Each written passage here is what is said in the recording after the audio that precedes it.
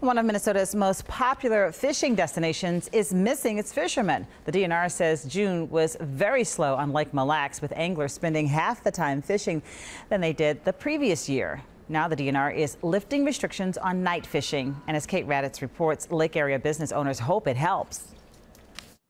On a typical Sunday afternoon, Lundine's Tackle Castle bait shop on Lake Mille Lacs would be packed with customers. You know, we wouldn't even be able to have this conversation. But not today. This year, it's been slower than what we've enjoyed for all the years that we've been here, certainly.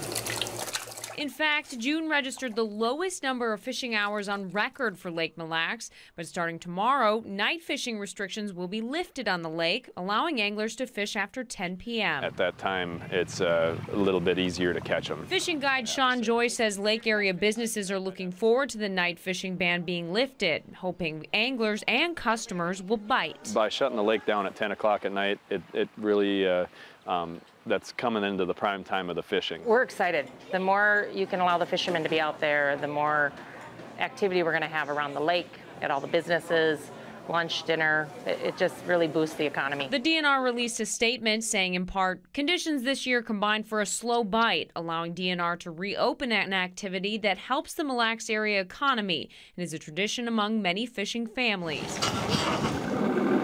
But it's only a piece of the problem, locals say. They'd like to see other fishing rules modified even after twilight fishing is back. Try to make everybody happy and still, more than anything, make this lake come back. I don't know that this is the silver bullet that some people are looking for, but you know, it's certainly a positive step.